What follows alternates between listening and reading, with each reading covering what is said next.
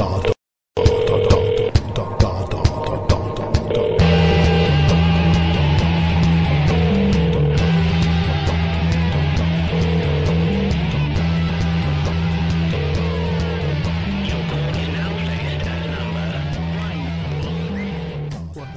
家好，欢迎来到全款退票的播客。然后这是我们的第4期节目。其实这个才是我最早想要做的一期节目我做播客的这个初衷就是想要聊这个，但是呢，也是想要攒足了足够的经验和足够的这个录制的资历和这种所谓的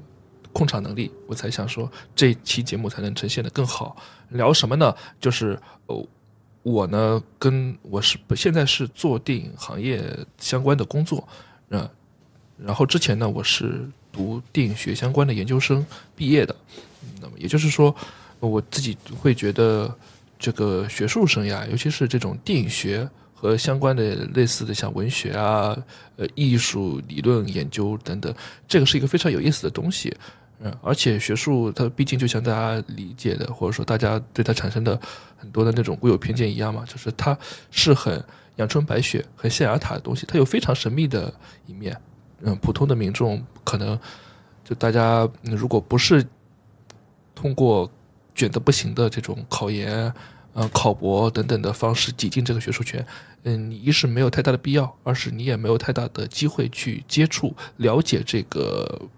可能特殊的这个圈层，他们的日常，比如说作为一个学生是该研究些什么，那作为一个更高级的，可能作为学者、作为博士、教授、导师他们有去做一些这样的工作，尤其是像电影学这样一门学科，它又是一个横跨艺术、文学和传播这多个领域的这么一门学科，就它的学术研究是非常的有趣、非常的复杂的。另一方面呢，是这2年我观察到的一个现象，电影的学术研究和产业的脱节好像有点越来越大，大家属于一个各玩各的状态。然后正好呢，邀请到了2位同样也在北京，然后能跟我一起来线下录制的朋友他们呢现在是都正在读研，处于一个正在被学术生涯疯狂摧残的时代，让他们介绍一下自己。大家好，我是这个卑微小硕，然后我叫哈达门。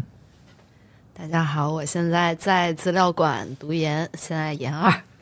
本科不是学电影的，凭着一腔热爱被骗进来的。然后跟大家解释一个情况，这个节目其实我们之前已经聊了1个多小时，然后呢，因为发现没有按这个录制开关，等于这1个小时白录了所以我们接下来的很多的讨论会比较直入主题，因为我们3个可能彼此都知道曾经就刚刚聊了一些什么，而这个话题会比较我们尽量减金句和减这个重量说出来。我是先想聊一下大家是怎么样或者说怎么样对电影学感兴趣，乃至对电影学术研究感兴趣，因为我觉得这是2码事儿。你对电影感兴趣，其实大可以去选择做一些普通的影迷，你在资料馆看看电影，或者你哪怕就自个儿在家看电影，对吧？因为有一些所谓的我知道影迷是他以标榜我不去电影院，我就在家自个儿看，因为我觉得电影院各种不文明观影、吵闹等等等等。或者你可以去做一种自学我看点书了解一些这个导演那个导演，我就不去深入的研究但是电影学研究毕竟是需要你更全身心的投入进去，做更多的事儿，然后花费更多的精力，了解很多可能对于普通影迷来说没有那么有兴趣、那么有趣的、那么有意思的这种晦涩的这种电影历史也好、电影理论的边边角角。所以想知道2位是怎么样进入这个电影研究的进了这个门的。我呢，我本科不是学电影的，然后我毕业之后工作了几年，想考研纯粹是想从社会退下来，想退出职场，然后又想学个感兴趣的东西，所以学了电影。你本身是做什么的？做互联网，本科学的是金融，然后投入了互联网行业。但是你知不知道，其实大部分学电影的，我们最后的归途是依然又拥抱了互联网。是，发现好像不管学什么，最后都很容易进入互联网。那我其实就是一个比较传统的一个文科生的路线。那我就是说我在小学的时候其实就挺喜欢看电影的。当时是我小学同学，他是美籍华人，然后呢，他从美国转学回来，他当时带了很多那种流行弹幕电影那种储备吧，他给我们讲什么是星战，什么是这个回到未来，然后我们就天天听他口播，后来就会发现有盗版碟这个路线，正好我们家离这个中传也很近，所以经常可以买的很方便买盗版碟。然后呢，在这种环境下培养出了一个对于美国好莱坞的一个大概的认知，直到高中高考考上了一个北京的这个某师范院校，但不是最好的那个师范院校，然后在那儿被调剂到了一个是文化课的一个戏文专业。然后一开始也不知道自己该学什么，学的是什么，直到上电影史，然后我们的老师，让我们去看，就是去阅片嘛。当时我看到了应该是阿贝尔钢斯的《拿破仑》，当那个默片字幕出现了 La France 不是 La France， 我都热泪盈眶呀！我说哎呀，这是拍的太好了，这个片子怎么拍那么好？后来又看了《大都会》，我说我天哪，都什么片子呀？这个电影在20年代就已经这样了吗？然后燃起了对电影的兴趣，然后就是被电影绑架的，然后学的这个专业，学完之后就彻底后悔了。我其实也差不多，就是我可能到高中的最后1年多，高3的时候，那个学业压力太大了，就那个时候我突然就觉得我没有什么所谓的梦想或者前途，我不知道我高考完了我要去考一个什么样的大学，所以我其实高3整个1年很摆烂。然后那个时候呢，就对某一本杂志上瘾了，就是那个在我们学校对面，当时在一堆杂志里最光鲜亮丽、最容易买到，然后看起来也最有意思的杂志叫《环球荧幕》因为你知道环球荧幕那个它的那个整个设计就是彩色装帧的，大量的插图海报里面给你介绍都是美国，然后什么日本、英国的电影明星他们的日子怎么过的，他们怎么拍电影，他们研究的哪些文化，然后每一期还附赠你一大海报，一钢铁侠，一个那个什么蜘蛛侠那个大海报，要么就是那种帅哥美女，什么雷亚塞杜，就那个海报，是吧？当时真的就是整个高3就不认真学了，经常就是大家一小撮男生围坐在最后，大家就偷偷在那个课桌底下看环球荧幕，爽啊，牛啊，这个片子带劲儿。我甚至记得快高考前了，我在宿舍还在偷看那个环球荧幕，当时正好是应该在看那个魔兽，就是那个电影版魔兽快上映了，哎呦，看得真起劲了。这个班主任查宿舍走进来了，发现我在看这个，就把我环球荧幕给收了。然后也是那时候我的同桌，高中的同桌，他们就开始迷上看漫威、钢铁侠、美队。我记得我高3上那年的时候，应该是美队3内战在国内上映的时候，哇！我还去北京的首映了呢。我左右旁边俩那个哥们儿同学兴奋坏了，天天来了学校，就周末看完来学校就跟我讲，我这电影怎么样，美队怎么样，就对这个东西迷上了。然后呢，我高考就没考好，呢，我大学选择的余地也就不多，哎，赶巧不巧选中了山西的某一家传媒学院，这个也匿不匿名，反正大家该知道是什么学校都知道。哎，又赶巧不巧呢，我学这个专业，它其实是制片方向的，叫文化产业管理，只不过在山传它可能是偏制片管理。又赶巧不巧的一个事儿呢，是我入学的那一年，山传出现了一位天之骄子式的学长校友，就是我们著名的这个金马得主洛迦诺电影节这个得主，横空出世的，到今天都被认为是华语电影天才的毕赣导演。然后他那年他的路边野餐是在我们入学前2-3个月公映了。我等于说我一开始进大学前，我看的是漫威这样的商业片，看得我内心闻劲儿，然后那也是我对电影最初的想象。然后我一进山传，当然刚进去你就得，对吧？先了解一下学长曾经拍过多么牛逼的电影。我看路边野餐，我傻了，我说漫威那些电影是个啥玩意儿？这才是电影啊！我操！我第一遍看路边野餐，我是完全看不懂，我也不理解什么叫长镜头。我看完了，我不知道什么42分钟长镜头。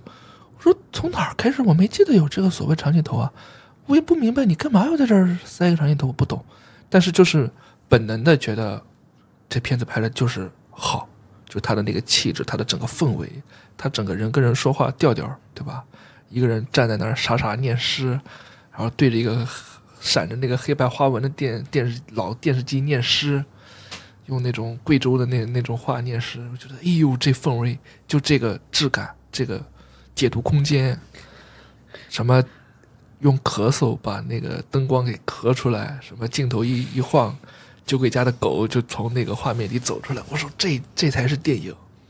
那你接着就是得跟着这个毕赣学长学，对吧？你既然迷恋上他的电影，那毕赣学长当年在学校怎么学的，我们就怎么学，就开始看楼塔。塔可夫斯基啊，据说当年毕赣就是在山传看塔可夫斯基电影，我哪怕不上课，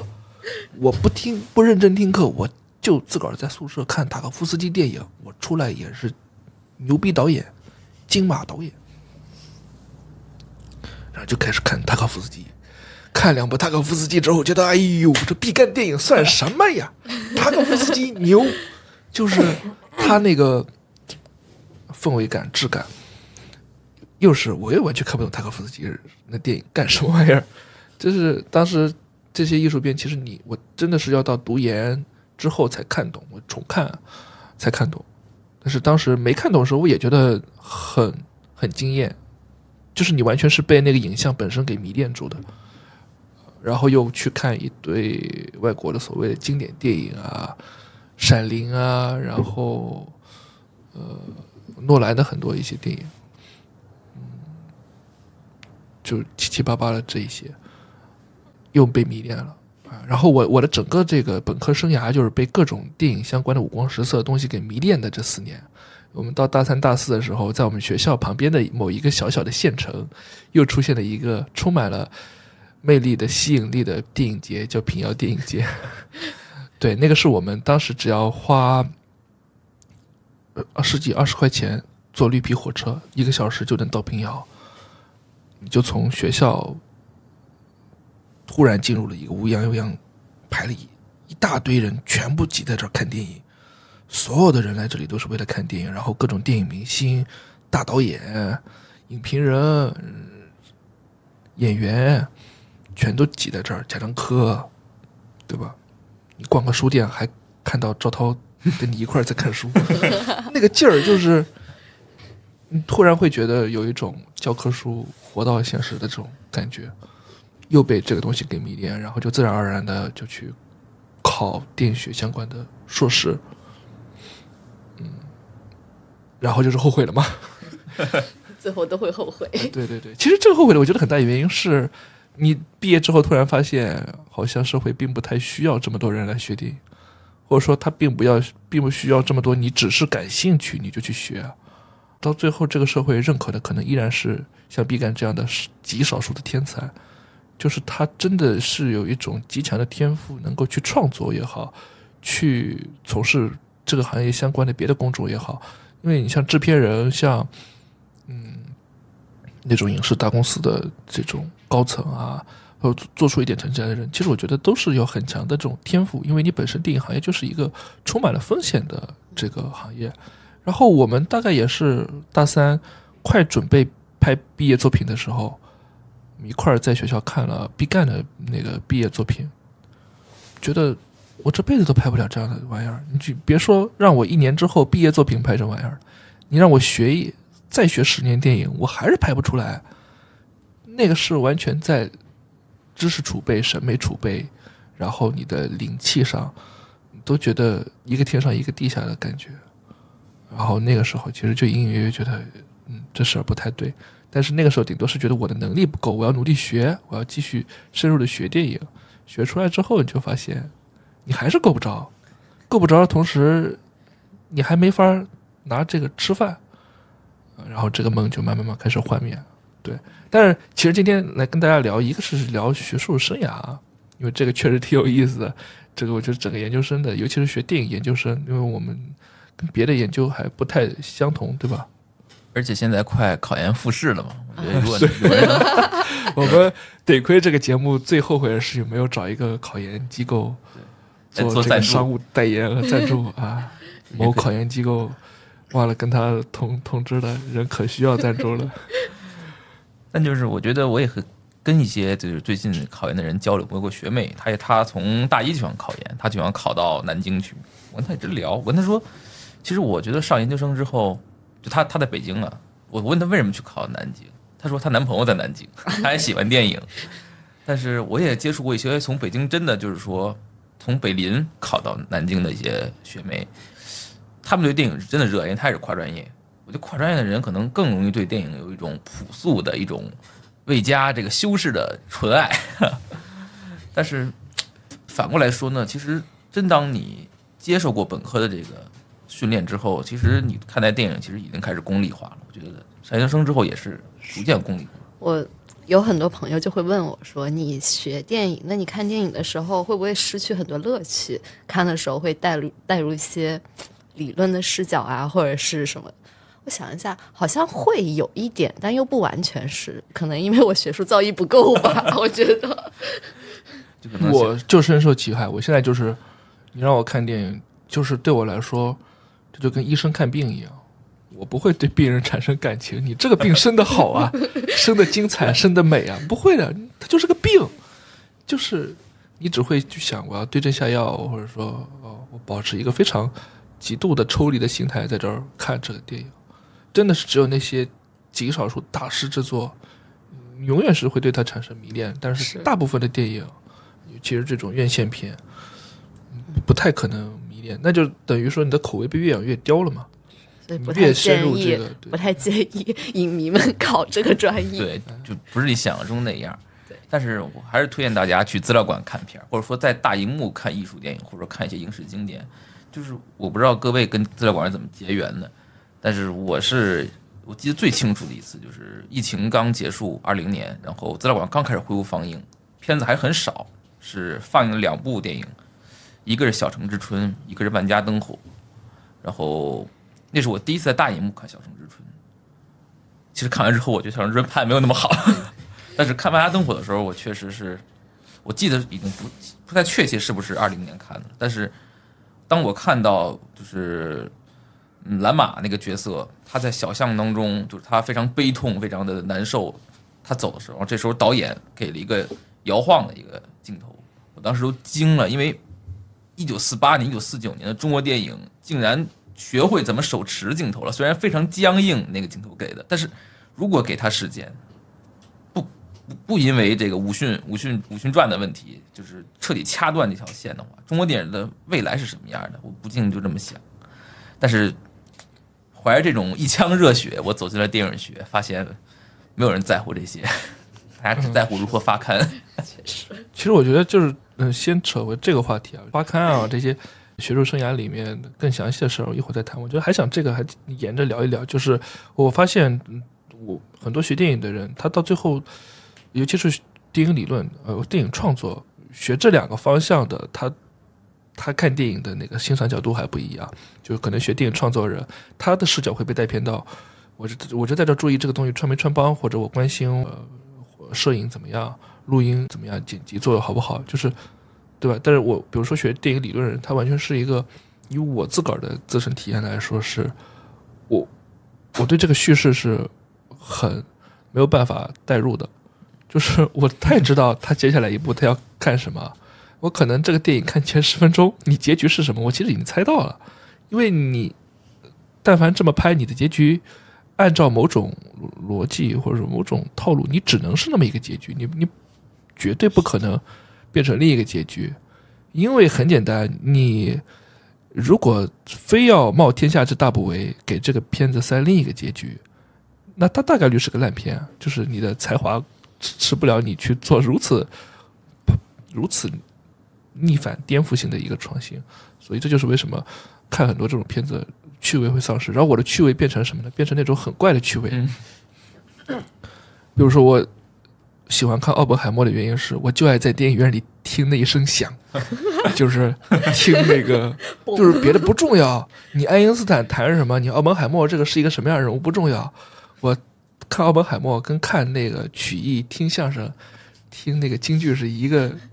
快乐源泉，就为了听那一声响，梆炸嗡，在电影院好爽，就感觉。然后为什么前两天我看沙丘我又看嗨了？因为维伦纽瓦给的就是这种视听享受，就是那个保罗最后一跺脚，整个人我又嗨起来了。就是全是喜欢这种，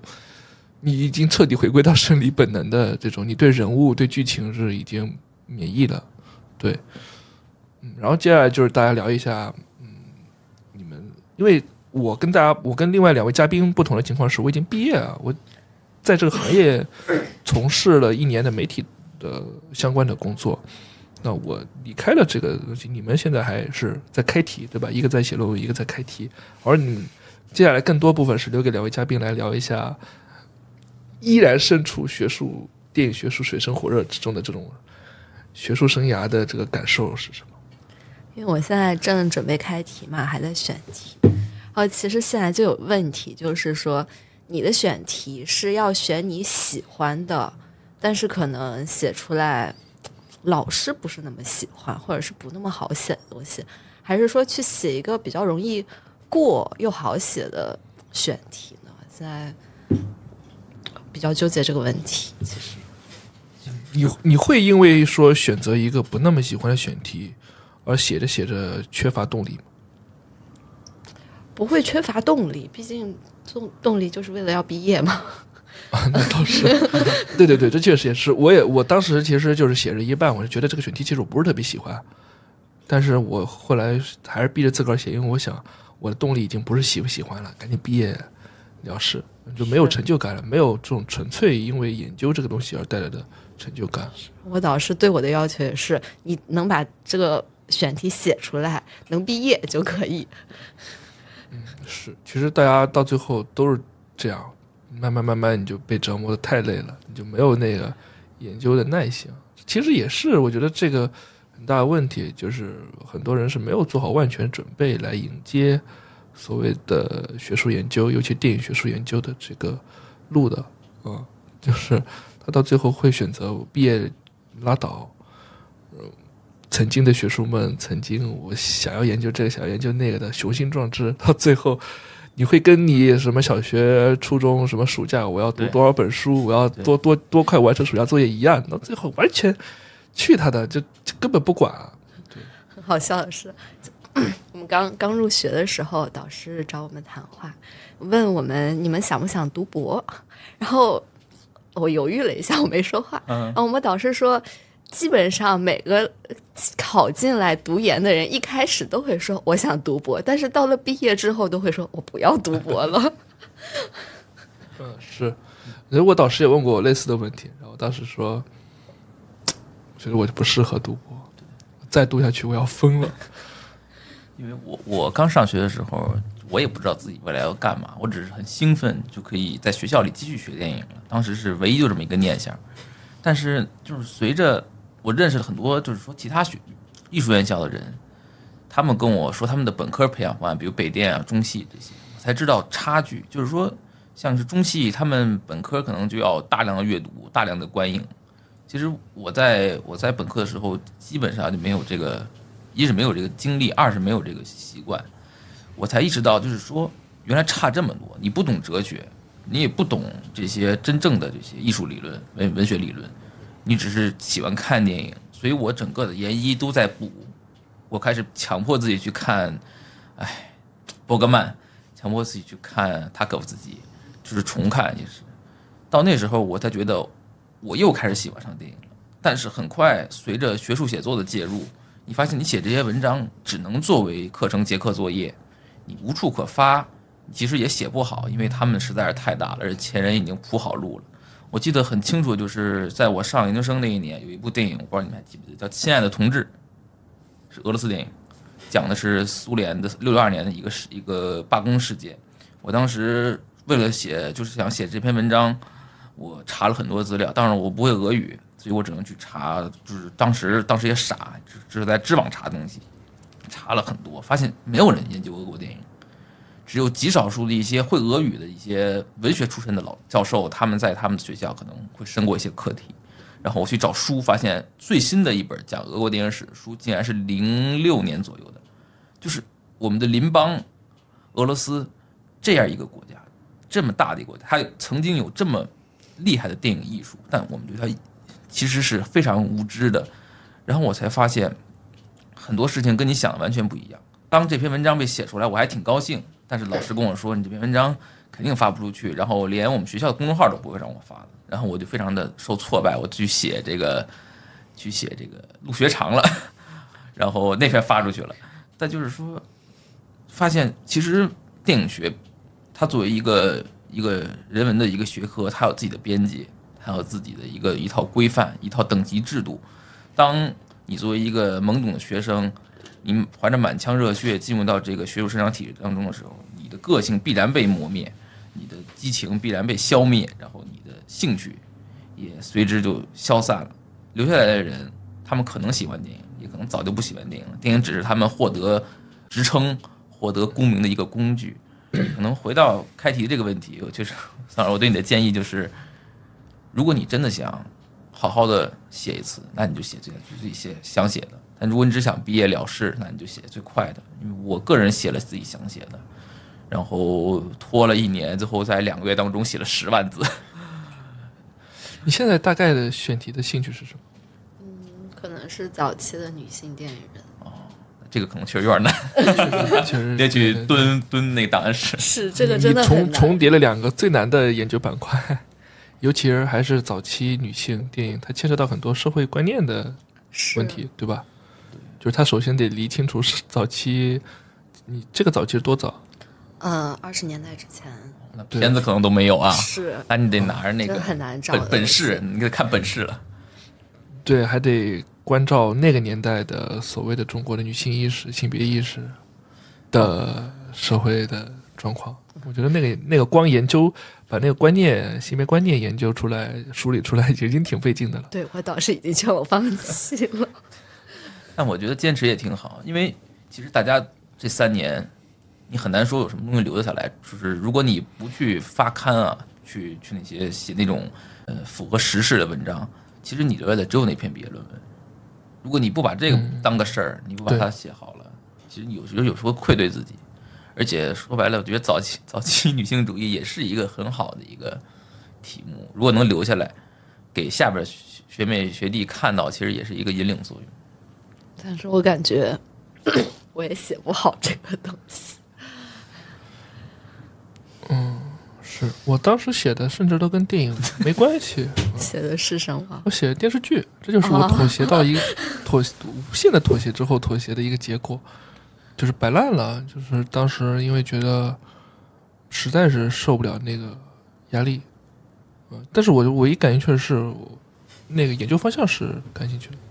是神话学，就是用神话的思维去解构，比如说今天中国很多的仙侠剧，它为什么这么叙事，它为什么那么去想象人物，为什么那么去设定一个情节，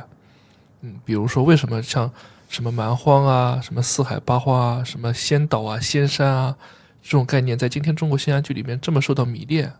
我当时最后能让我感兴趣的其实就是这个切入方向，但是回过头来毕业了想，哎呀，我没研究电影，我还是挺可惜的。就是我喜欢的是电影，我当然不喜欢电视剧，而且还是仙侠剧，更别说还是国产仙侠剧，对吧？那简直了，就是看不下去那些剧。那其实我觉得，海涛老师他也触及到了一个平时主流学界的一个盲区吧，就是包括我也会劝别人研究网大。因为他们可能真的看不下去严肃电影，看不下去艺术电影的时候，我就说你要不去研究网大，研究一些短剧，因为这些东西其实才是这个行业的现实。就是大量的乡镇青年，他根本不会进院线，他1年可能就春节的时候去看一下20条这种电影，然后非常高兴，非常美，然后可能就结束了。1年可能就1次机会或者2次机会。真正的下沉市场还是网大和短剧，所以这也是我对于学术的一个疑问，想问两位老师，就是到底咱们研究这些在干什么，对吧？就是真的能传递给谁呢？就是这些重复的学术生产，到最后可能没有任何的社会效益。我觉得这个事情是两样的，就是学术它肯定是，不太会直观的跟这个社会产生直接的这种联系的，它就是一个相对间接的事情，它就是不积跬步无以至千里的，这个可能一小步一小步，然后它真正的就是它是提供一个储备池，一个思想的储备池，当这个社会。当从业者、当创作者，他需要从这个储备池里面去找到某种他想要的东西的时候，他想要的灵感，他想要的启迪的时候，他可以充分的去找到这个。我理解透这么一个逻辑啊，或者说意识到学术事实上在起这个作用是，去年的时候我在跟那个就是夺冠，然后三大队。的编剧就是张继老师聊天，他是一个完全可以说就是一个资深的从业者，对吧？创作者。可是张继老师跟我聊的，他最爱感兴趣的东西不是他当下拍的电影是什么，他喜欢聊的是他怎么看左翼电影。我天，他怎么看左翼电影里面的对人物、对市井的这种小人物的描写？然后他觉得，哪怕他编剧到什么夺冠，还有什么亲爱的这样的电影，现在的这种商业电影，他就是依然给予他觉得养分的是这种左翼电影里面的描写方式和那个时候的导演、那个时候的人、那个时候的社会对于人物、对于剧本怎么理解。怎么样的东西叫真实，怎么样的东西叫戏剧性？那如果没有学术界在中间去做支撑，去挖掘左翼电影的史料，去梳理左翼电影的发展史等等等等，去归纳、总结、分析，当创作者真的需要这么一个思想素材库的时候，他是很难，去就这么简便的易得的得到这些东西的，对吧？就是可能你总不能让他再分出一部分的精力，我一边在写我自个儿的剧本，我自己着手整理研究这个左翼电影，这个其实是一个很低效率的事情。就是在这种特殊的时刻，其实我觉得电影研究它推动了很多的事情能够更高效的去进行，就是它的所有的效用，我觉得不是当时当下的，它一定是以备不时之需的。就是我觉得大部分的学术研究，它要做的事情是未雨绸缪。所谓的在当时当下起作用，那你这个作用一定是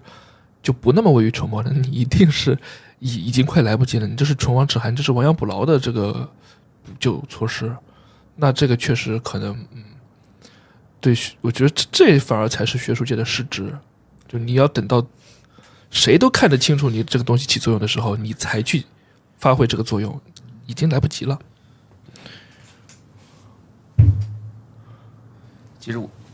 我觉得就是，其实我也替广大这个普通人问的海瑶老师，其实我觉得就是说，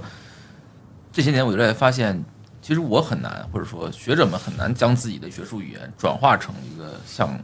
向广大受众的一种普世的语言。就是说，很多就是说新鲜的成果，或者说一些学术概念，很难科普到在底下的一层的人。就像举个例子，就是说这2年其实网上一直在讨论伤痕文艺。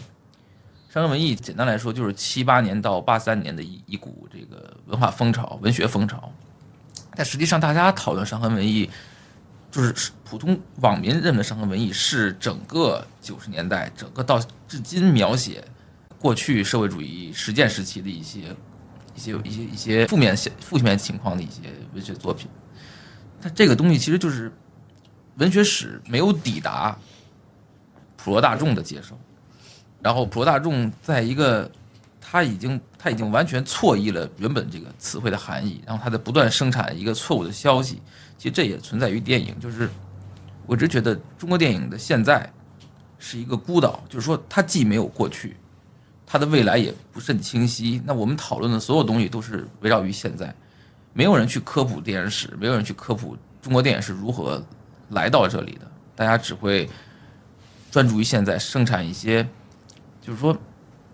一些前不着村后不着调的影片，一些商业电影，但是我们不再去思考我们是怎么走到这一步的。其实这个跟咱录制之前聊的那部分，一个意思嘛，就是一定要给它寻根，而且是回到历史现场去寻根。就是今天可能中国很多电影学者，他寻根动辄就是1000年级别的上溯，他不是10年20年往上溯。其实最该做的是10年20年前我们电影是什么样的，你应该是滞后一点，就不用那么着急的去想1000年以前咱们的传统文化思想脉络是什么。你一上来就把整个中国的审美的那个美学体系全部融进来，在这研究电影，这个工程量太庞大了，你连手头最近这20-30年你都没研究透，你就开始古典美学、国学、儒释道这种东西，它对电影有什么影响？那是一个更大工程量的事儿。可是呢，好像咱的这个电影研究学者，他就好大喜功，他就爱玩这个，他就爱上溯1000年，要么就是往前再冲1000年，往前往后各1000年。我们设想什么 Sora 什么，就是 Sora 这个事情 ，ChatGPT， 我看到好多相关论文已经开始研究这个了，对吧？确实也有必要，就是你要做一定前瞻，但是你不能一点这个学术主力军都不给现在这一块留。你的所有的学术主力军，要不就是往前冲，要不就是往后冲，然后中间空白了。你一定得留出最重要的人，或者说一定得有更多的人去投入当下的这个研究。其实另一个很大的原因是，之所以说它那么阳春白雪，它不普及大众，一个很大的问题，我也想跟俩人聊，就是其实除了咱们这种学生，还更多的去了解流行文化，了解当下的电影，很多的老教授等等等等。等到他们上了一定年纪之后，实际上跟产业、跟流行文化、跟互联网文化是高度脱节的。他们可能已经形成了非常固定的兴趣点，就是我就爱看那几个年代那个别几个导演的片子，我就爱研究那一堆东西。除此之外，是我对外界的感知是不断的去封闭，不断的去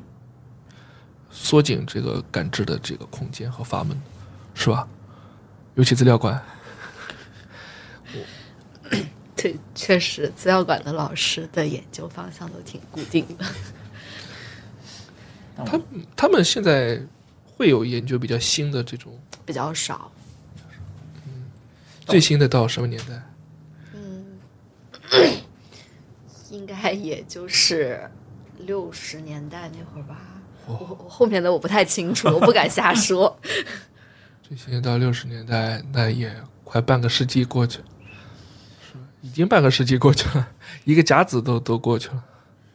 不敢瞎说，不敢瞎说。但我觉得，与其咱们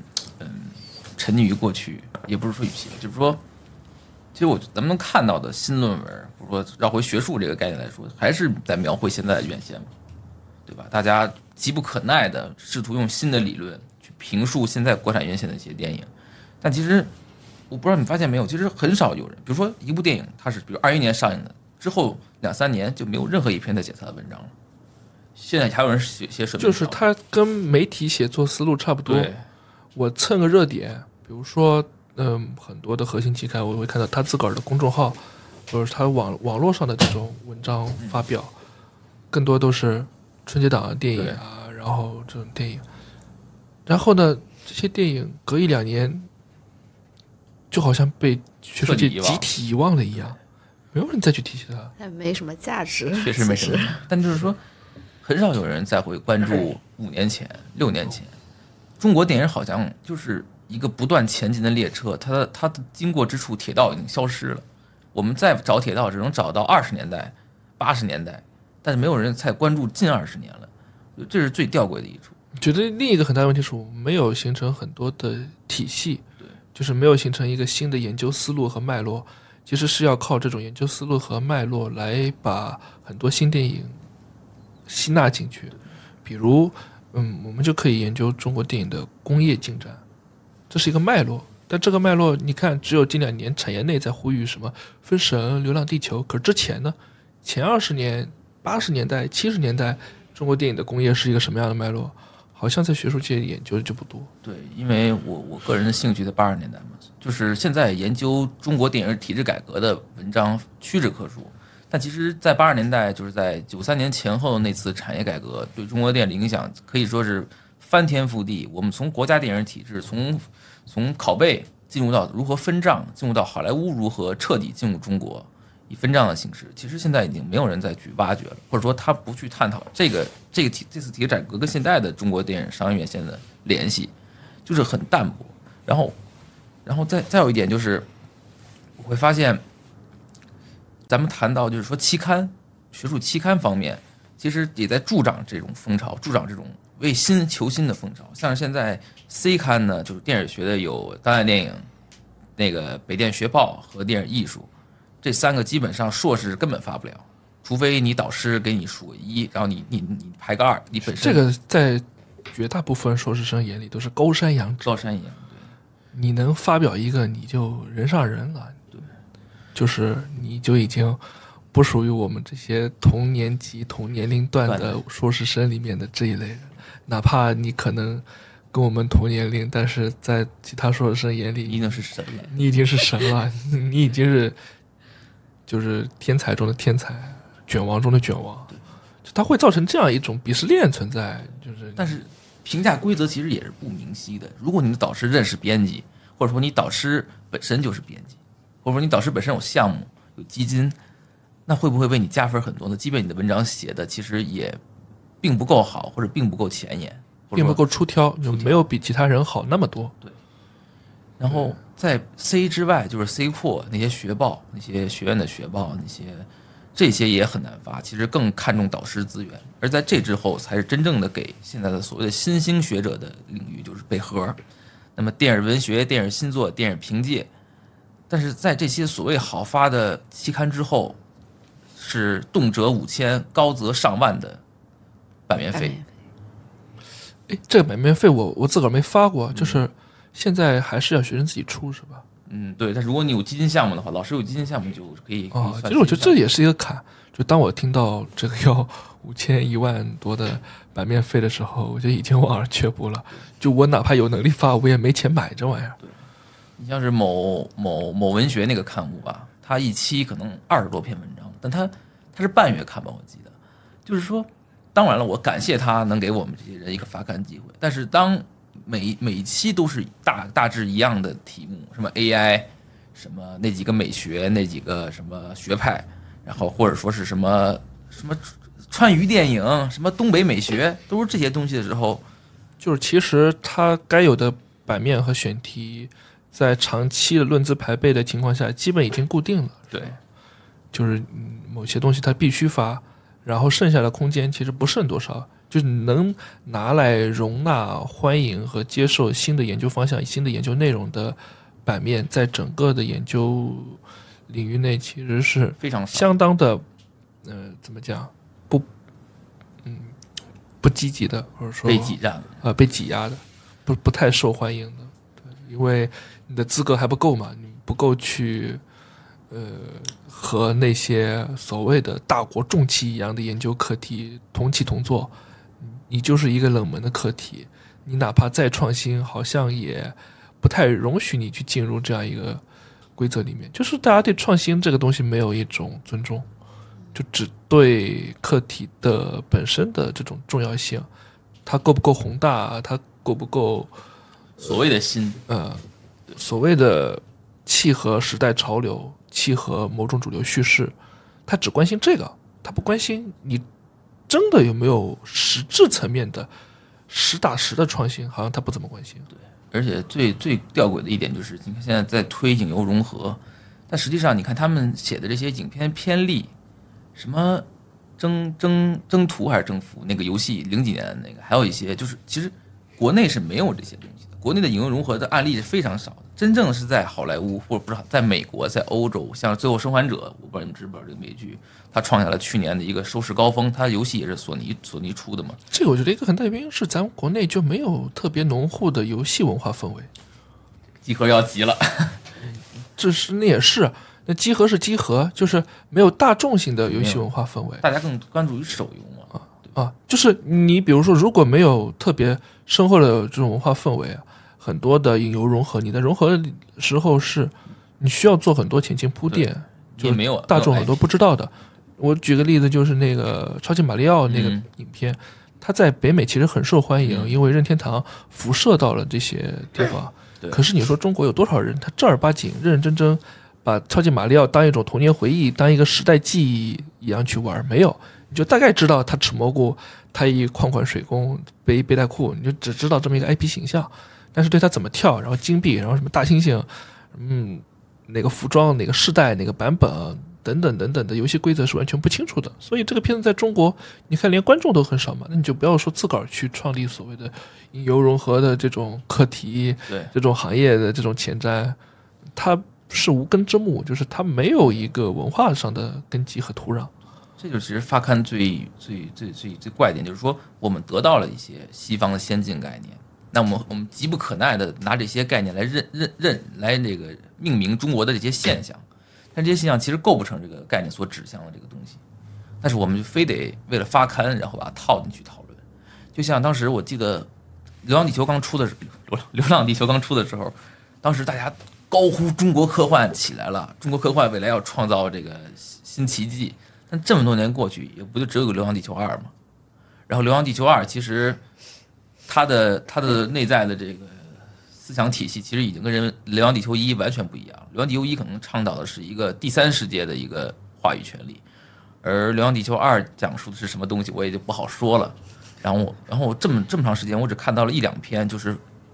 基本上到了副高级别才敢批判《流浪地球》的文章。其实你是小说的话，你根本就没法批评它，或者说另一个新的角度来解释它。你只有到了一定职称，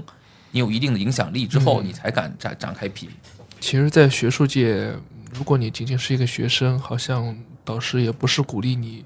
去写一篇论文，说我反对《流浪地球》是一部科幻电影，我觉得它就是冒险电影、灾难电影，对吧？你不允许做这种类型叙事上的思辨和争辩，因为你不能说它在学术，至少在学术领域里面，似乎这是一种默认的规矩，或者说默认的大家心照不宣的一种潜规则。就是当你真的写出一篇非常严谨的论文，以非常规范的学术论证的角度，真的把它阐释清楚，说我觉得它的内核是灾难片，不是科幻片的时候，这个研究成果本身带来的争议是非常大，非常大的。对，这也是为什么很多的学者他就不敢说话嘛，或者说他明知道这个东西很容易论证，很容易出研究成果，很容易研究出一种所谓的新的价值、新的创新点出来，但是也知道这个创新带来的后果是什么。我觉得这个其实反而是今天学术界面临的最大的障碍之一，就是我眼瞅着路就在这儿，就在脚下，但我知道我不能往前走，因为谁也不知道，如果你往前走了，这个后果是什么。就像就是比如说你作为一个小硕士，你想发刊，你想留下自己的痕迹在这个知网上，那你所参考的论文必然是现在已经发出去的文章。但如果你其实对整个学术圈的研究方向你不明晰，你不知道什么是电影传播史，什么是这个电影本体论，不是电影本体研究，然后电影文化研究，你看到现在浩如烟海的 AI 啊，那几个热门的，其实你就会模仿他们写，因为你知道这是能发刊的。然后所有人都模仿他们写的时候，那到底还有什么新的写作范式呢？对吧？没有了，大家就是重复复制前人的经验，然后一看参考文献全都是互相指涉，对吧？就只有这个结局了。对，我自个儿，我觉得我自己写的比较满意的一篇是，也比较创新的，但是好像也没有太大。一个是确实不成熟，当时曾经特别感兴趣的一个研究课题是，我想研究，比如说很多的电影，它在 B 站这样的平台放，因为包括现在腾讯等等也是，就是它会带来一种新的观看体验，那个弹幕非常慢，而有很多观众事实上他为了在这些平台看电影，他的目的已经不是看影像内容本身，他是看那个二创内容，他是我把影像内容作为一个背景，作为一个像写点电影一样的观看方式，更多的人是去看弹幕，怎么样？就是我的爽点，我的嗨点，我的观看的快感完全来自于弹幕。对，我当时就研究了说，就《哈利波特》这个系列电影，它在 B 站放，它产生的观看效果，我说它对影像本体的这种冲击和质疑是什么样的？我觉得那个特有意思，因为我当时自个儿看的时候就觉得，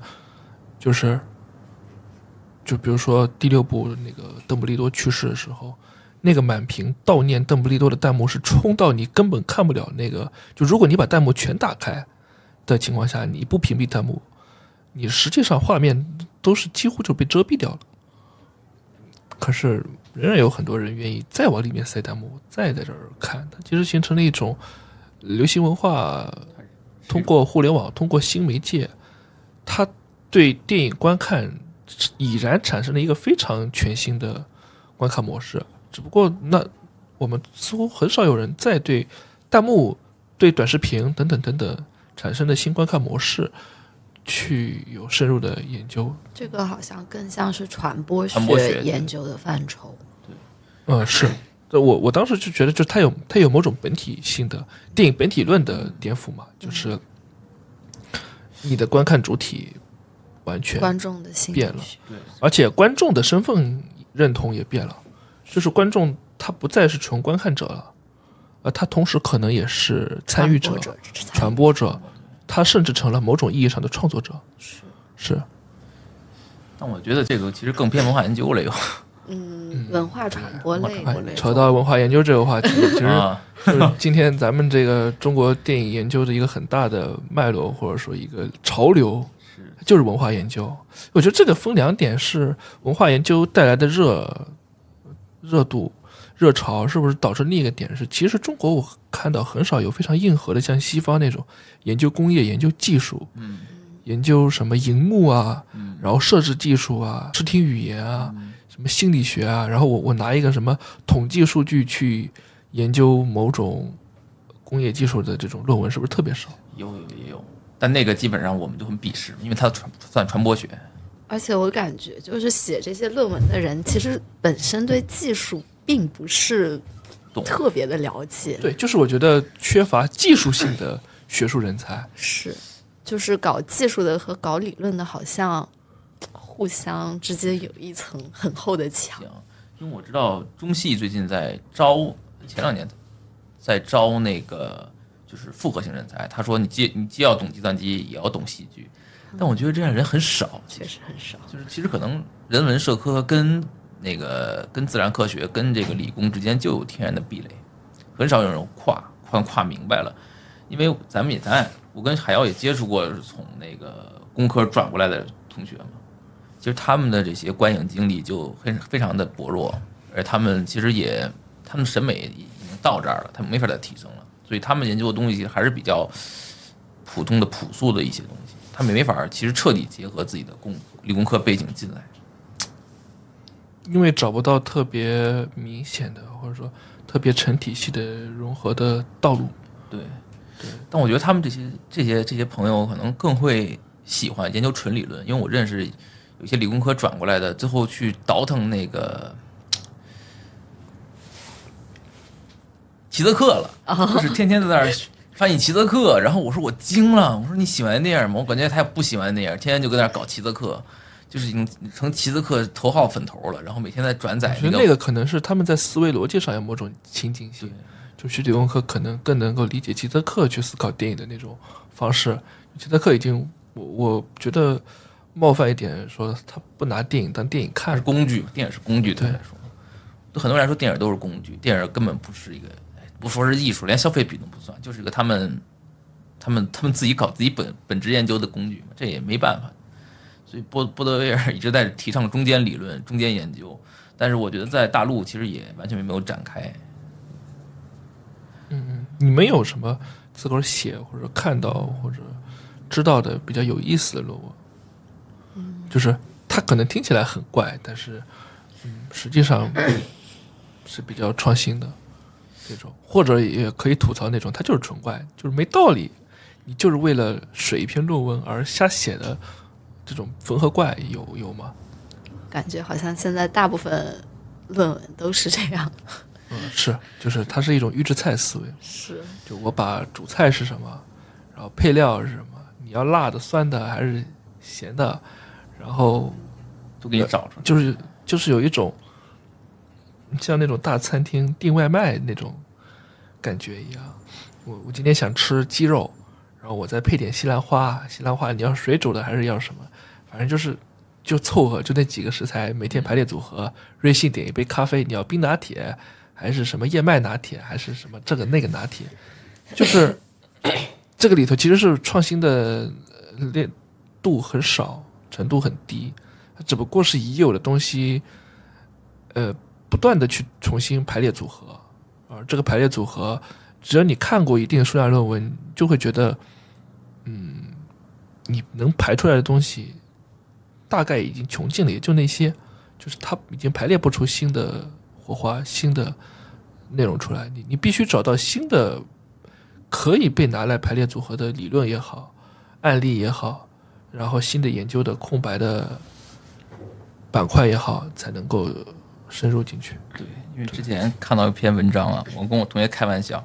我说有一篇文章在某艺术看到，叫《西方电影中的藏族形象表征演变与话语》，然后我模仿了他的这个命名规则，我写了一篇中国电影中的山东人形象嗜酒豪迈与官场。就是我觉得就是其实大部分的论文写作范式都是跟海妖说的一样，是预制菜，但是其实也有一些非常有真情实感的文章。我觉得我个人认为集中在描写就是80年代中国电影这个范畴里，因为我看到了很多就是写20世纪80年代中国类型电影的一些文章，他们的作者可能现在都是副高正高，但可能他们是80后，因为他们的儿时看过这些电影，所以他们在经历过，他们有一个切身感受。对，我觉得这个在很多青年的学者里面也有，就是这个也算不上学者啊，因为年纪轻到他可能也只是学生、研究生或者博士生在读，就是他们会对很多流行文化性的电影的研究，我觉得也很有意思，包括可能对现在的艺术电影，什么杭州新浪潮、藏地新浪潮。虽然我觉得这两个新浪潮已经被谈的有点老生常谈，有点烂大街了，但是还是有很多人蛮能够写出一点真的有价值的东西存在。包括我之前看过一篇特别我佩服的论文，是他就是用纯哲学理论，他没有用那种所谓的电影理论，他是用存在主义的东西，存在主义的理论，而且他对存在主义的了解一定是非常深的。我后来也确实看了这个人，他的学术背景是马克思学院的，他不是电影学院的。他研究什么呢？大象席地而坐中的存在主义理论，存在主义的思想，那个是以一个全新的、非常扎实的哲学视角，把你重新解构了一遍。胡波他大象席地而坐在表达什么？我甚至觉得你看那论文，你都能看明白。就胡波为什么最后是那个悲剧，就是他把他很多非常扎实的东西给它转化成一种创新。我说创新的根源其实也就在这儿，就是这些人一他真的感兴趣，二他真的有其他学术领域的背景，就是他可能是研究哲学的、研究心理学的、研究什么巴拉巴拉一堆的其他的学科，然后人愿意投入进来做这个创新。内在创新好像确实这2年很难。所以跨学科的视角其实很重要。对，就像学金融，因为我本科是学金融的，所以其实我可能去研究电影产业会比较有那个便利性，对便利性。但是我不是很喜欢电影产业。那你对就是前几十年的电影产业也没有兴趣，就可能00年代、10年代那种。其实没有，它处于一个野蛮生长期。我对产业这种东西就是已经因为学金融学到麻木了，是吧？对，不想再关心产业的这些勾心斗角这种对钱啊什么，不想成为金融男女了。我也会，对，就是你对某个东西过于熟悉之后，你不想再去触碰它，你一触碰已经没有什么兴趣可言了，全是各种觉得很僵化的这种，好像也就这样，就是底层逻辑没有怎么变，对。所以我觉得对青年学者来说，文化研究还是一个很吸引人的点，因为你可以探查整个社会当中任何的现象，你可以用你习得的理论或者习得的话术去解构它们，去分析它们。其实这也是一个风险，就是一个很好的理论工具。对，但是也是风险，因为正经的刊物是不会接受这些文章的。我觉得文化研究的可能性其实特别的大。对。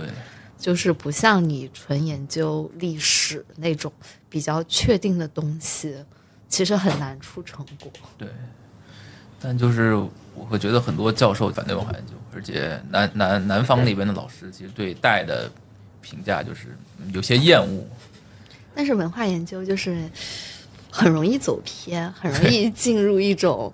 纯粹的就是观点的证明，对，然后很少有详细的，会容易脱离电影本体的东西，也很容易脱离，就是它很容易把电影剧情、电影人物放大，情节、人物、叙事放大之后，你其实是拿这个人物什么东西当做某种社会样本，在聊、在探究，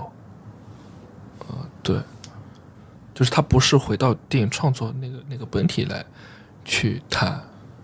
哎，但是这样我一时好像想不到这类论文有什么特具体的例子。有吗？就这种，就是他把情节给放大了，是吗？我觉得就像我其实觉得，你们魏书君的那个河边的错误，其实他这个电影本身，我觉得就是写给所谓的电影研究的，就是创作个电影研究。它中的符号运用非常简单，然后非常明显。其实我觉得他反过来，他一方面讨好就是这些电影节，一方面他也讨好学院。学院的学生可以迅速识别出他用的这什么理论、什么的这些精神分析的东西，然后迅速生产出一篇非常符合这个最近的论文需求的一篇文章来描述它。对，就是这种所谓的优等生嘛，就是他的一部电影出来，其实是很容易产生很多的解构的可能，然后一篇影评也好，论文也好，分分钟就写出来了，因为它内在的这种可解读性非常强。我觉得魏书君这个都是小巫见大巫，我知道了，我所能理解，我认为啊，就在这个部分做到最极致的两位导演，一个是那个安哲罗普罗斯，就是雾中风景，那个雾中风景真的就是包括他很多其他电影，尤其是我觉得雾中风景是我看过他电影里面那个可解读性是真的是为学术圈量身定造的一部电影，一只手从海里提出来，然后两个小孩并排站着看到一棵树，全是那种过度的刻意的那种符号。还有一个导演就是李安，就是李安的很多的电影都是像《色戒》也好，什么《理智与情感》也好，你看李安拍电影，他都把那个他的主题，他的创作作者性主题给你在片名里写出来了，就叫理智与情感。然后你其实可以拿理智与情感去概括他所有的电影的作者风格。就他所有的电影特别好解构，尤其是那个少年派的奇幻漂流，你的叙事是怎么样，你的一层叙事、二层叙事是什么样，老虎隐喻着什么，然后什么母猩猩又隐喻着什么，漂流是一种什么样的叙事母题，等等等等，就是他们的这种电影，我到最后我会反感这类电影，就是你好像在提供某种偷懒的，也不叫偷懒吧，就是你的解读充满了各种抓手。充满了各种匠气，充满了各种所谓的就是创作上的就是草稿性的一样的痕迹。你不是最后让大家看得出来是很本真的这种东西。其实贾樟柯电影不也有这毛病吗？就是拿来特好解读，什么小五这个人物是代表什么，那个人物是怎么样，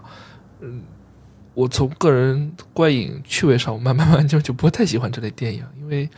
太容易看得出来它里面有什么符号隐喻，有什么作者的这个小心思那个小心思，就是你把你的野心、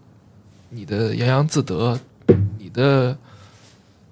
自恋、你的自卑、你的都全写在脸上。所以这种电影是不是在创作上其实也有一些比较固定的？我会觉得他在创作上多多少少是有点功利的。他其实就是逆练理论，因为就是一个好学生，他知道我怎么写一篇好作业让老师满意。这个所谓的老师是社会大众、公众，就其他所有的观众一个群体，我怎么让他们满意，对吧？这里面的典型的就诺兰，诺兰是那种，你看他出一个电影，他的大部分的这个叙事能被解读好多好多年。姜文不也是吗？对啊，一个让子弹飞都快成让学了，就是你有一种要玩一种游戏，或者玩一种心智游戏也好，或者玩一种解读游戏也好，或者提供一个这样的特别精致的这种很功利的这个解读空间、符号、隐喻体系，等等等等。那我觉得，如果全拍这样的电影，看起来意思就不大。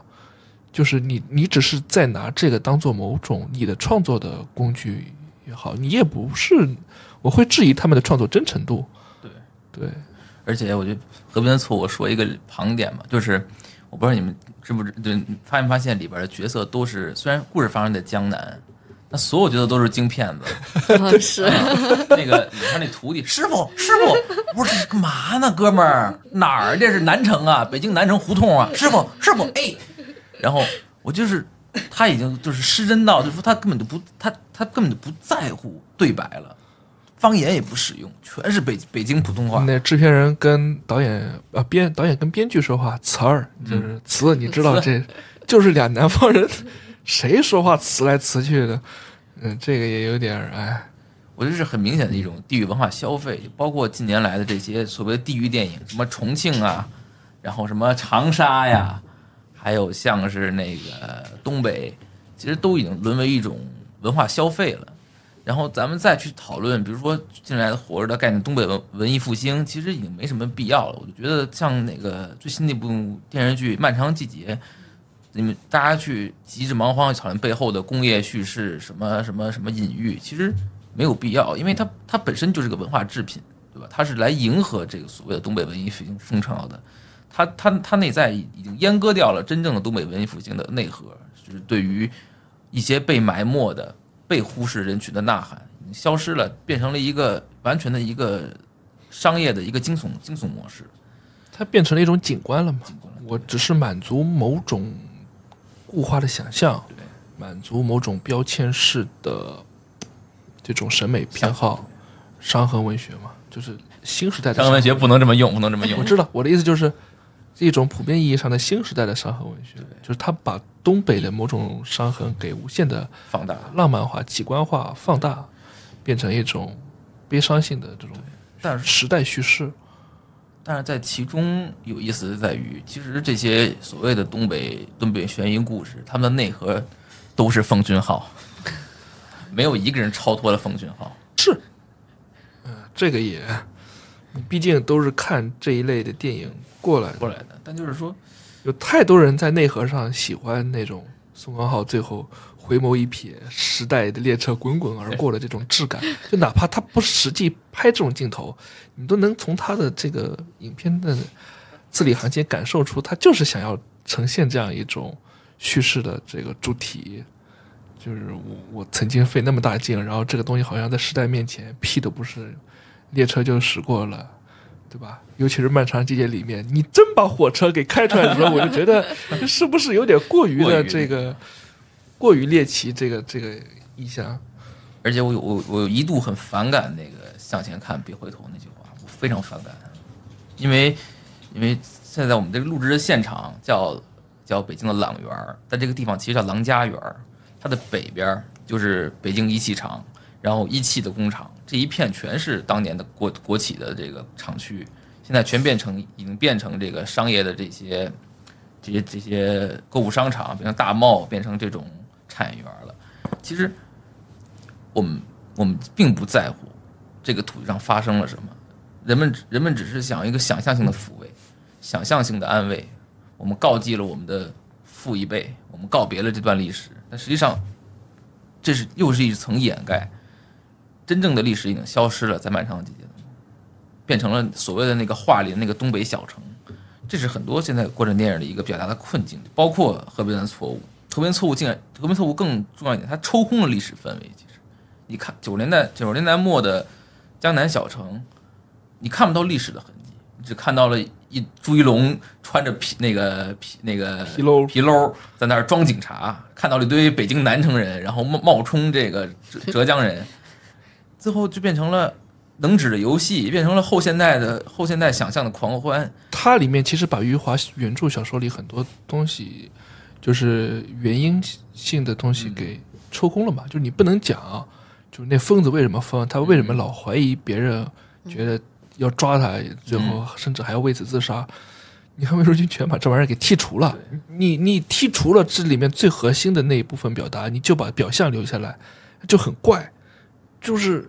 当下人已经离开了那个语境了，他没有办法理解怎么这疯子就觉得你警察就是要针对他，就是要怎么样，就是这种疑心病特别重，最后甚至我就自己自杀了我才放心，等等等等，不知道，他不能理解这个。而且它的力度深度根本就不及暴雪将至，说白了是。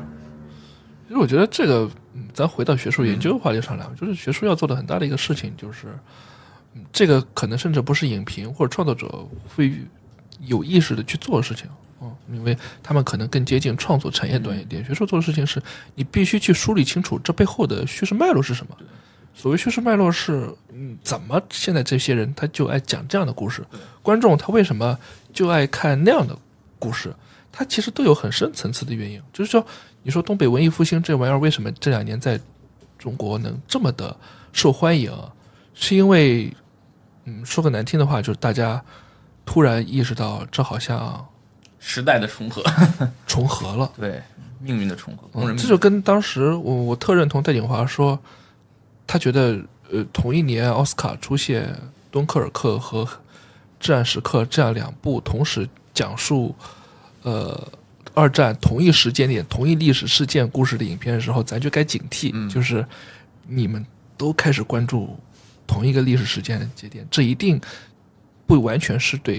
简单的对某个历史事件的感兴趣。你之所以会感兴趣，背后的原因是什么？你的底层逻辑是什么？你一定是在现实里面找到了类似的情绪、类似的文化、类似的社会的这个状况，你才会去想要有一种好奇心，想要有一种求知欲，要从历史的这个故事里面、历史的这个叙事里面去找到某种解答，你有这种想要找答案的冲动。又回到文化研究了，是这个在于对吧？咱也不是特专业电影学的，但就是技术性研究学者。但我觉得通过这点回到了，就是说在学术写作的过程当中，我觉得学生或者说刊物其实应该起到一个筛选作用。我们要的文章其实并不是要你的理论多新，而是应该筛选到那些没有价值的。就比如说你用了180条那个齐泽克的东西解构河边的错误，那你这个编辑就应该知道河边的错误这片子值不值得你分析，值不得你上看，对吧？比如第二，这个我觉得河边的错误已经还好了，就是上刊了很多的他研究文本，就是他研究的那个片子也好，研究的有的不是单片子，研究导演也好，就是那导演值得你这么长篇大论在这研究吧？他也什么导演，连普通观众都知道他的质量好不到哪儿去。唯一你说值得研究的就是他拍的很多东西契合了某种主流话语，契合了某种特别好拿来写论文的、特别容易偷懒的那一套的价值观念、那一套的理论的框架。就是学者可能还好一点，有很多学生他写论文就很容易去找那种，你看那些研究的片子，叙事风格也好，类型特征也好，包括它的整个的制作是非常老套、非常传统的。可是传统的好处呢，就是你写论文的时候，有很多的抓手，有很多的可以去讲的东西，因为你对新的电影、新的技法、新的叙事、新的剧情人物等等等等，你是没有办法很容易的把它套进那些你已知的有限的理论框架里去。就是为什么老有人喜欢研究什么精神分析，然后什么符号学，然后这一类电影，《沉默的羔羊》到现在还就是天天提它怎么跟精神分析学研究了，怎么样，就是这个，包括像之前说李安少年派也是动不动就上来这个本我、自我、超我，这个我觉得就是有点学术研究上偷懒，他也会去找那些比较不那么创新的片子，不那么创新的课题去研究的。我觉得就是一方面是学生他被这个体系推进着去偷懒，一方面其实是很多上年岁的教师，他的水平也不是他应该有的，就他的位置不是他水平应该得到的。就我们本科有一个老师吧，他是北师大毕业的，北师大博士，然后他应该是跟了北京的某个圈子，某个比较厉害的圈子，所以他一直有曝光度，然后能发那几个顶 C。但是他当时上课跟我们分析的寄生虫，他都没看出来寄生虫最后的结尾是想象，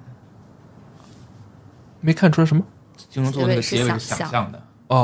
那个结局他看不出来，我们都惊了。然后他连续好几年讲课的时候都把它列为现实，然后拿这个来批判韩国电影。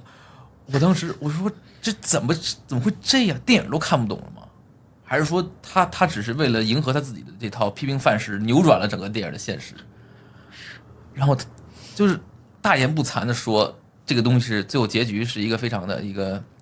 讨好这个社会的。我说这不是啊，这是一个批判性的结局啊。但是他都看不懂。我觉得就是很多因为现在咱们这代教授最大的年龄段应该已经到了工农兵学院那一代。哎呦，有好多老教授可喜欢那个什么样板戏，然后延安，然后就是他们的文化审美好像就70、80年代了，就撑死了，顶了天就到这个年代，再往后他的了解兴趣就变得特别小。就是我觉得都是民国电影啊，然后什么英雄儿女，也不是说这个跟英雄儿女主不主旋律无关啊，就是它是那个时代的东西，它是那个时代的影片。再往前，他一不想研究，二自己作为一种趣味，作为一个娱乐观赏，他没有这个了解的兴趣了。他理解的很多文学作品，很多理论也是断代的。就是老师的审美趣味在70、80年代，学生可能已经到了00年、10年代啊。你中间这个里头一大串的这个东西是怎么去补足呢？怎么去弥补？这是一个很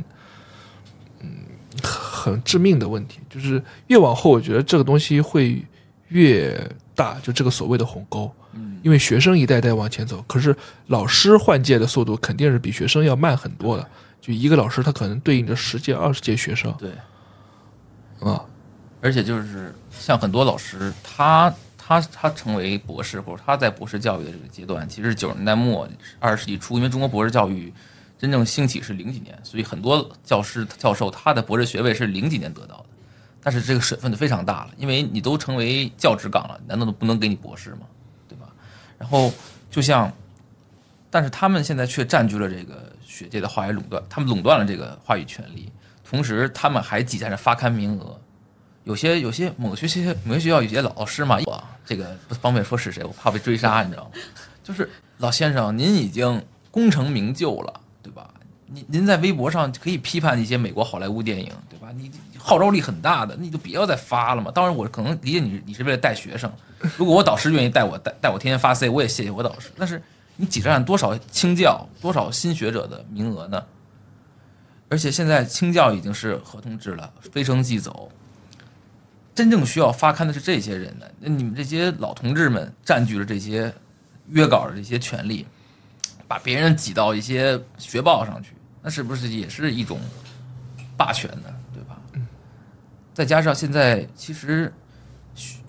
这中国的这个电影学的这个分野已经很清楚了，那几个派系，北电、北师大、北大、研院、资料馆，北京就这几个门派，再往南看，南大系、下大系，对吧？然后再往西南看，西南大学、兰州大学，每一个985基本上都有自己的派系，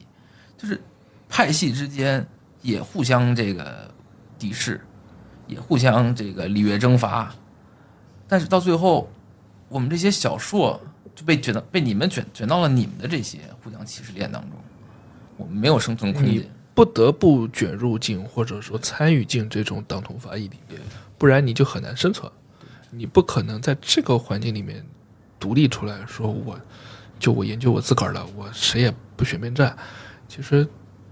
对后面的很多研究生或者博士生来说都是一个很难的事情，尤其我觉得博士生更难吧，就是你选择某个博士导师，你必然意味着，对吧？你就选择了某一派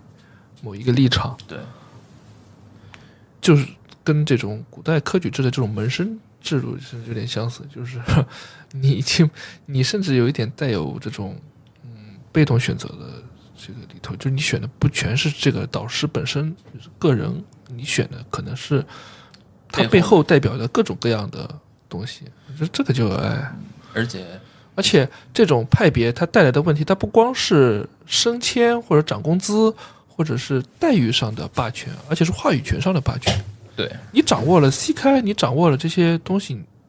别人的话语权就被你挤压掉了。而且这个话语权在学术里面，它还跟媒体不像，你做个自媒体，只要我有流量，我的话语权我自个儿可以赚回来。可是，在学术圈里面，那真的就是官大一级压死人。他话语权比你高，他能发 C 刊，他能发核心，你只能发普通的这种小杂志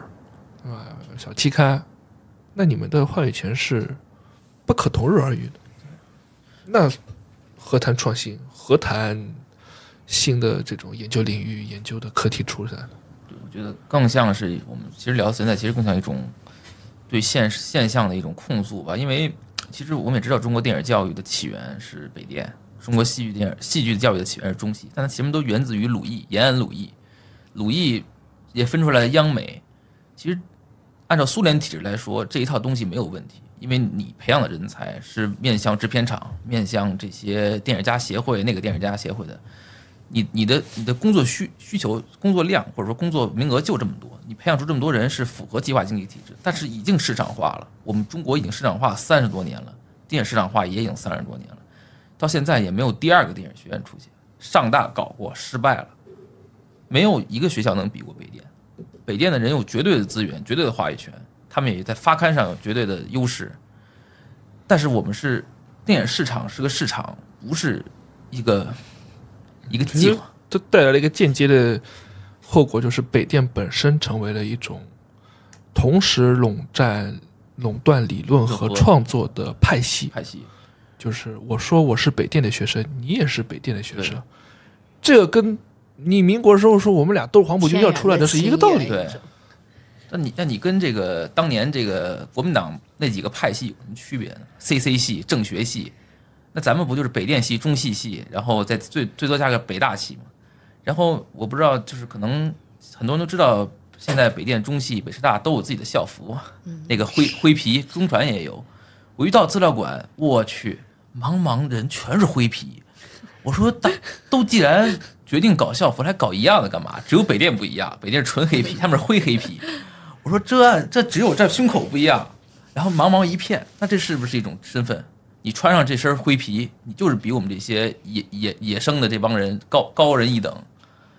都不用在学术界区分，你在穿衣服上就可以区分了，对吧？一件上千块的，对，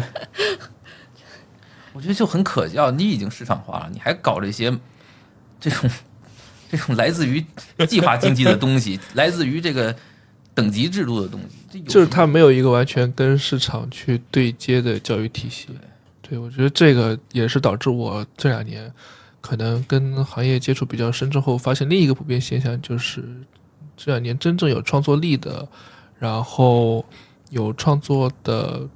资源、经验的导演，他们的另一个共同特征是，他们一定会在国内的这个学历基础之上加一个说我是从什么什么地方留学回来的，就是全部转向海外了。对，以至于说像尤其这2年很多南加州大学，这种一堆导演一报身份，我来自于南加州大学，来自于什么纽约什么什么，这种产业性很强的这种国外院校，那你等于是拱手把这种产业资源让给了海外的这个院校，海外的教育资源，你仰仗他们培养的人才来成为中国电影创作的新的主力军的同时，你还非要用一套国学理论来解读这些新导演的新电影，这个本身就是一个很背道而驰的事情。你明明逼着别人不得不去学西方的那一套电影创作的工业也好，英国的、美国的，还有哪儿？日本的，就主要这三个嘛，对吧？日本也有很多这种院校，你逼着他们去学这个，回来他们创作电影，你逼着他们拍中国电影，你中国都不教他们怎么拍中国电影，你把他们轰出去，让他们在国外学，回来逼着他们，你们只能拍带有中国美学的电影，你这个事情是做的，我觉得这不厚道。对，我觉得学历更像个准入机制，在大陆，你只要是这几个学校毕业的，你就证明你有能力，有资格进入到这个圈子里创作。如果你不是这个学校毕业的，你可能攀爬一辈子也只摸到个门，除非你有贵人引荐，或者你父母是有教职的。还有导致的一个现象就是这种创作上的派系就是他会认某个名导演当师傅。贾樟柯的这个一堆徒子徒孙，对吧？侯孝贤徒子徒孙等等等等，这个当然它属于台湾啊，就是这类似的这种风气，它不只是学术界、行业界都有，这其实就是教育问题带来的，就是你不让他有一个正常的上升渠道和晋升渠道，他就只能去自创一些就特别民间的、特别野生的，然后特别不符合章法的这种，你侵占我，我侵占你的这种晋升渠道，这种人情社会的网络。对。但我觉得一方面这事儿没法禁止，根本没法禁止。这个东西就是它其实就是学阀嘛。学阀之后，这个东西我们喊口号说，哎呀，只能慢慢来，慢慢改变，慢慢的把它调整，教育体系慢慢完善。但是我觉得最不负责就是慢慢这两个字儿，就是每年都喊慢慢来，慢慢来，是好像你也从来不见谁真的起劲的去改变过这个事情，好像也没有见到能有什么改变的希望和这个契机在这儿，大家都是一个就这样。对。这个其实我不知道你关注没关注最近那个专业博士改革、专博改革，现在要求就是他要拿龙标是吧？拿龙标这个事就很荒诞。你简单说一下，我不知道全部。就是现在咱们电影学博士其实已经被拆成了两个部分，一个是专业叫戏剧影视学博士，这是专业博士，一方面是艺术专硕、专博，另一方面是艺术学的电影学方向理论的，还是咱们这帮人。然后呢，其实他开给专博的这些学位呢，压根儿就不想让应届生申，其实好多人被骗了，因为你需要龙标，不管你是影视教育还是编剧。简单说一下，这个龙标是他要什么？就是要上映，就是他要你参与到一部有龙标的，他让你上映的主创哦，你还不是参与是吧？主创，那是比如说你现在是制片或者是说导演的专博，那你就是要以导演身份主创，可以组团吗？不可以，就是每个人都得主创，应该是这样。然后影视教育也是，影视教育他们不仅要拿龙标，还要写自己的教材，然后要开课。现在哪个学校开影视教育了？北师大、南师大，还有哪个？就是你没有这个土壤，你非要求长出这个植物来。对，然后他们就有些博士学姐跟我们学长跟我们说，这说的好像在中国拿龙标是一个多简单的事儿一样。然后这其实就是开给那些业，这就锁死了，直接把名额给对。然后包括考研，你们应该知道，就是现在大部分都给那个保研的名额了。其实他其实在固化这个学术圈，就是如果你本科就是北电的，那你保研成功去北电，很简单，也不是很简单吧？起码老师认识你，知道你是谁，知道你能干活，对吧？但如果你是外校，比如说你归国，你从英国或者从法国归国，就法国吧，你从那个新索邦，你其实很懂符号学，非常懂，你 français 讲的很好，然后你来大陆，你谁都不认识啊，然后你也没什么资源，那最后你可能就被刷下来了，因为你不懂国内的这个范式。确实，以前的话可能还有晋升渠道，现在已经很难了，而且对于就是说可能更差的一些本科，像普通一本、普一以下的学生，他们要面临的竞争更加激烈。就电影梦其实在他们来说已经断掉了，他们只一辈子当影迷就行。就是无论从教育还是产业上来说，这个梦都越来越难做。感觉资料馆这方面还挺好的。哎，我其实想聊的另一个话题啊，这个就是针对性的，针对某位听众，我猜他大概可能听到的一个话题，就是资料馆。我觉得它跟国内很多其他的院校相比，北电除外啊，它跟其他的研究机构相比吧，它最大的特殊性，我觉得就在于它有很强的网红性质。是吧？网红老师、网红的放映机构。这个会你自己在资料馆会觉得这种网红性会带来很多人，会让他们更希望进来做这个梦吗？更希望进入资料馆？我感觉好像没有吧。就是基本上闯到这个层次的，或者说卷到准备考资料馆的人，大概还是已经摸清楚了。是，我觉得可能大部分还只是做影迷吧。等考到资料馆的人，好像很少有专门冲着他去。可能对于资料馆的，但我认识。你考上了吗？啊？考上了吗？没有，我前2天问了，没有考上。我认识的2位也没有考上，初试成绩。然后我说你想考哪儿了？我想考资料馆。我说资料馆挺好。你要想考哪个老师啊？就那谁？哎呦，我说那你肯定一堆人想考他学生，那你还不一定考上。那你努力吧，考吧。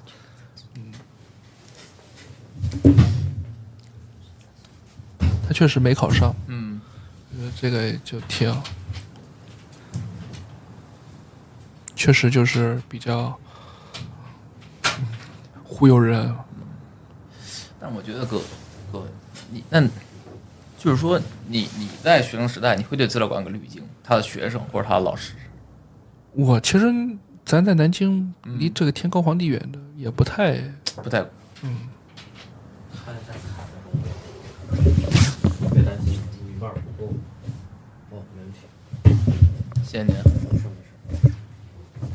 记得剪这段。我是毕业之后，我来北京，我才去资料馆看电影。是吗？而且我很快就切妹了。我从去年来北京到现在，我就去资料馆看过3、4次，就基本上就再也不去了嘛。我觉得资料馆对我来说，学生时代其实它，因为我没有在我最迷恋电影的时候去资料馆，那个我可能会养成一种习惯。现在已经没有这个习惯，或者说我现在很抵触这种非常纯粹的热情，因为我会觉得会有一种会给我加剧我的迷茫感。就当我自己没有那么大的观影热情，而我看到别人有的时候，我不断的促使我自我反思，有必要有这么大热情吗？或者是我没有热情，是我不对，还是怎么样？就这个东西会陷入一种很纠结的状态里面去。因为我这内耗。对，因为咱们下一届有下届有个学妹，她是从北林考上来的嘛，考南京来的嘛。我跟她聊过，她刚上学我跟她聊过，她当时她很久在景华，然后她在北京上学，她老去资料馆。然后最近我跟她聊天，她的热情呢消退了，她也认识到这个东西的现实了。所以就是电影本身就是梦，就是幻觉机制。但一旦你接触到梦的背面，就娄烨那个纪录片的梦的另一面的时候，梦就要碎了。其实对，娄烨那片子其实也是讲这个嘛，就是你想这个梦，连他和他老婆都互相不一样的意见。娄烨说这个删不删减，对吧，是一条死规矩，我就不上映了。你看他制片人，他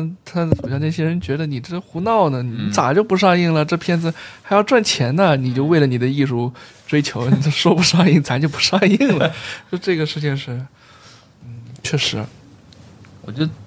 尤其是娄烨作为公众人物，电影公众人物，就他代表的电影的文化也不是市场化的。我觉得这个里头另一个反过来的，我觉得也不一定那么好的事情是，当越来越多的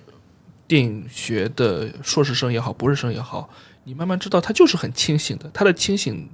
地方在于，你问他喜不喜欢电影，我不喜欢，那你考过来干什么？我就是要个学历。但这样的人越来越多时候，我也会觉得这个好像也不是一个好事儿，就所有的人变得特别的功利化。我考这个就是毕业。就是电影好分析，电影好弄，比文学好弄。就是你挑软柿子捏嘛。对，你欺负他是个软柿子好捏，挤进来一群人捏这个软柿子，你捏完之后你不负责你就走了，对，你就升学毕业你转去别的行业了，然后这个学术状况依然是这个状况，行业状况依然是这个状况，他得不到改善，没有真正有志于此、有兴趣于此的人去，我真的帮助他往上走，帮助研究更多新东西。没有，我进来就是我都是为了获取我的利益来的，我不是为了贡献什么东西来的。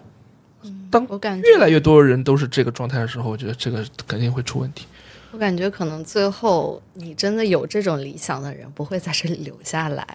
是，就是他没有这个热情嘛，或者说这种热情其实大家都很清醒的意识到这个环境很容易把你的一些理想热爱给浇灭。其实是我确实就是我觉得如果整个就业环境好一点，或者说产业环境好一点，很多人的热情是可以被保留下来的，只不过当他意识到他的热情就是为了狗的时候，那确实也就没有这种所谓的热情和理想了，就更多是很功利的。我进来把这个读完，对我来说就是一个学历，我就从本科生变成研究生了，含金量就蹭蹭蹭往上涨了，而且还是个艺术类的研究生，多么对吧？充满了一种。但是等你毕业就会发现，考公就知道了，没什么艺术学学位没有东西可以考，只能考3五险。是，确实。但其实我觉得，其实本身就不应该培养这么多电影学。是，就是用不着嘛，太多了。你一是没有这么多东西需要你去分析，其实你去分析，这个市场二是你们也确实分析不出好东西来。这我觉得包括我自个儿都是，我觉得我3年我分析不出什么好东西来，因为你的时间不够，你的精力不够，你的资源等等的也不够。而且招的人太多了，其实并没有那么多有这种能力的人，而且根本就没有就业岗位，是就业端就给他限制住了。因为你想想，就是当他觉得我没有就业希望的时候，他的所有的事情就会变得很功利。对，那我就是着急，我大学就是想入个党，入完党之后我每考公，对吧？每考编，那这3年我就躺呗，我毕业论文随便一写个水点的就过去了，这也很正常。这不就是我吗？你这个早期女性主义可不是躺啊，写不了。说回刚刚那个资料馆，我感觉最后可能一开始会有很多人抱着这种想法过来考，但是最后能考上那些人，肯定都是经过择校、考研、学习，最后会经过一些理智的选择，会筛掉一批人，最后留下来的好像就不会有那么多奔着那个来的人。因为我对资料馆一直有滤镜，滤镜其实也不来源于资料馆建筑或者说这个文化本体，而是来源于他的学生。因为我当时考研是认识一个，现在都不知道他叫什么，他是在那个考研群里，但是他很懂，真的很懂电影，他会专门研究西方那些比较偏门的导演，像阿巴斯，天天干阿巴斯，在那写阿巴斯的文章，然后去翻译，在豆瓣上发表他的翻译的东西。他在考研的时候就这么干了。我觉得资料馆难道都是这样的人吗？都是中国电影的研究的先锋，真正的先锋队，真正的储备军。但好像这么多年过来，我又听到了很多资料馆的一些劝离的声音。我觉得没必要神化一个事业单位底下的研究机构，也没必要神化艺术研究院。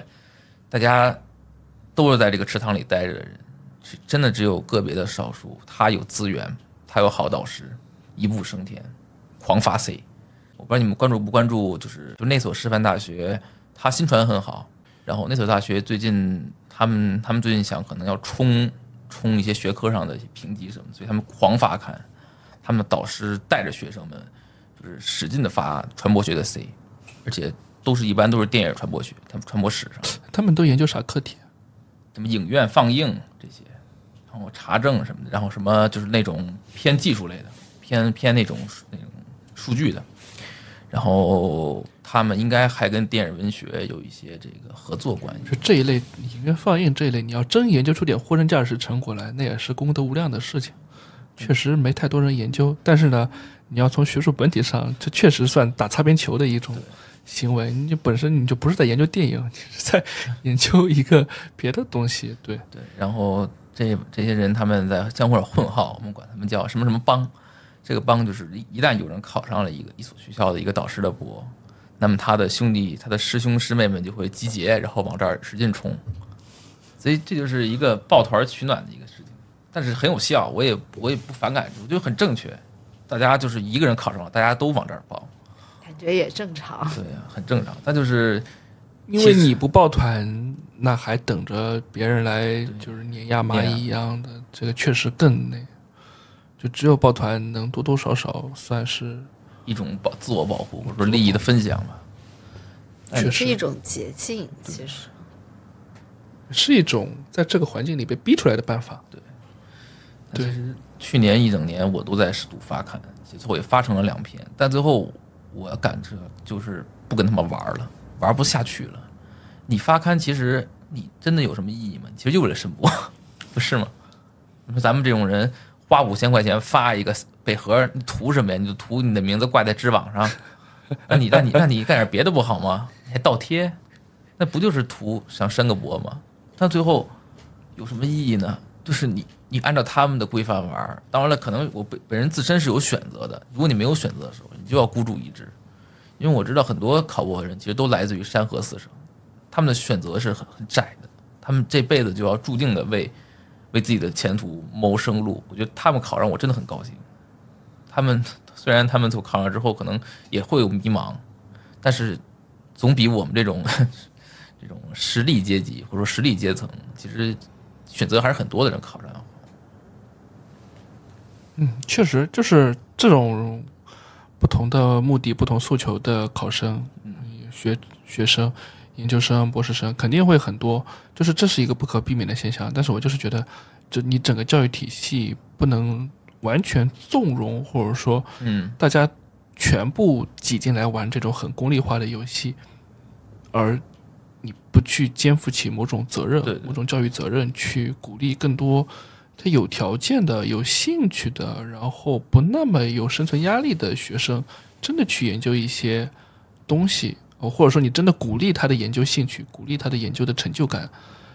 对吧？就哪怕他再有兴趣，你也要打压他，说你研究出来也没什么用，你还是跟我们一起卷吧，一起功利吧。那自然而然到最后，所有人的热情就会被破灭，然后开始变成一种学术圈的怪象，就是你研究出来的所有的这些东西也好，要么就是这种偷懒，要么就是这种冷门偏门的预制菜，就是我排列组合一堆冷门关键词，这个派那个理论这个主义，然后加上那么一两部谁也不知道谁也没看过的电影，要么就是第三种人，就是我跟着这种特主流的课题去走，就这个课题你明知道前面几千几万个人研究过，你还往里挤，就是那个不是创新，那个就是跟风，那个就是跟屁虫。你只是知道这种跟屁虫是被某种主流意识形态所鼓励的，所支持的，对吧？然后你就去往里面塞，往里面继续增加这种学术垃圾。我觉得这其实本质上都是环境导致的一个问题，创作端其实也是这样。行，那我今天就聊到这儿。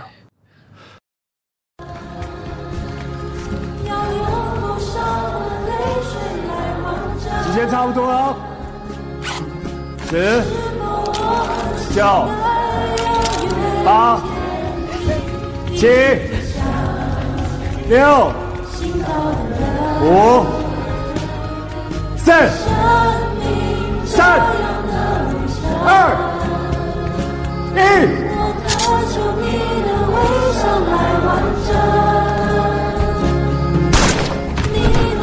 我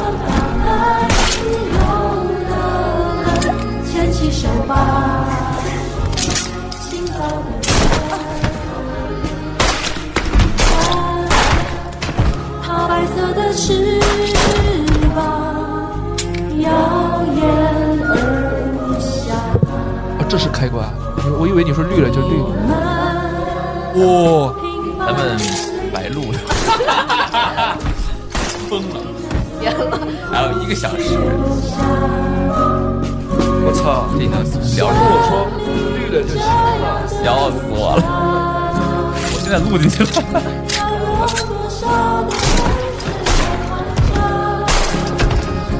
这样分上下集了。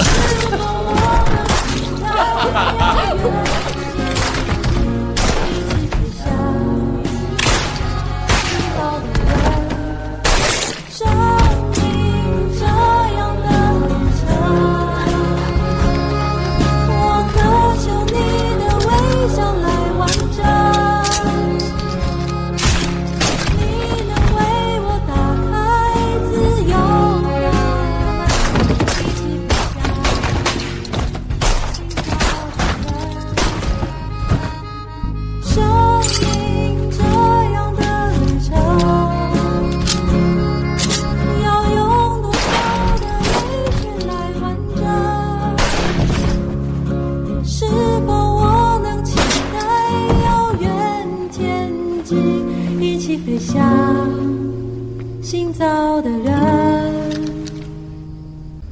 我们平凡的灵魂，紧紧跟随。